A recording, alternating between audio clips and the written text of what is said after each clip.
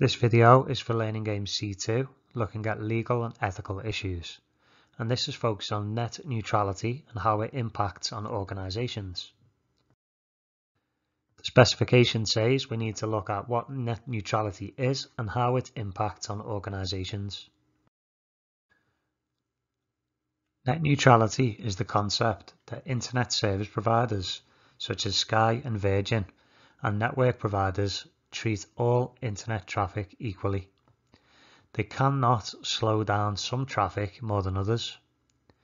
Without net neutrality, organisations could pay for faster services and other organisations could suffer.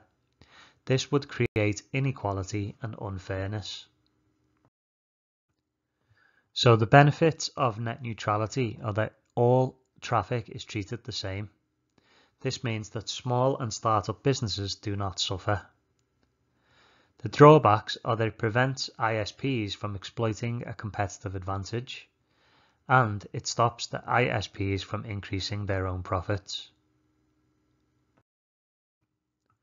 The Open Internet Code of Practice is something that most ISPs in the UK support. This is having the principle that users have the right to access lawful content, applications and services.